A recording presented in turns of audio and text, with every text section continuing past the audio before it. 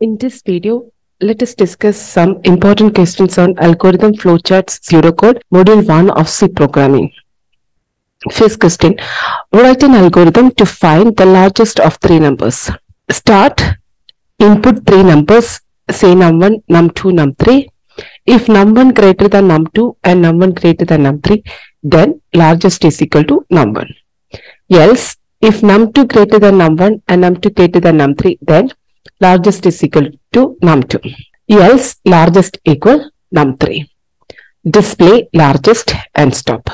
Question number 2, write algorithm and throw flowchart to perform swapping of two numbers. Start, input two numbers num1, num2.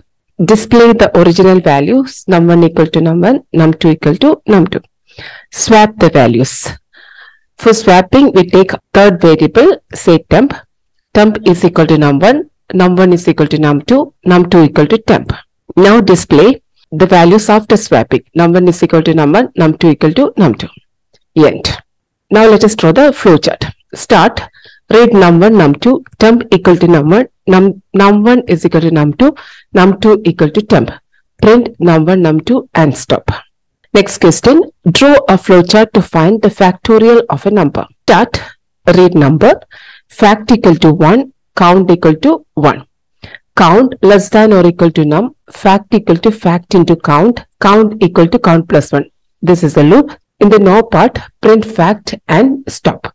Write an algorithm to find the sum of digits of a number.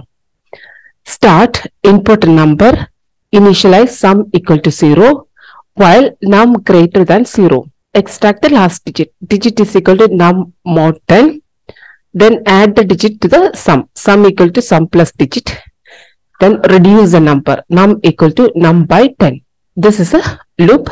Next step, display sum of digits equal to sum. End. Draw a flowchart to find the sum of first n numbers. Start, read n, sum equal to 0. So we will be adding numbers from 1 plus 2 plus 3 etc. up to n. So I set count equal to 1, count less than or equal to n, sum equal to sum plus count, count equal to count plus 1. This is a loop. In the no part, print sum and stop. This is some of the important questions. Thank you.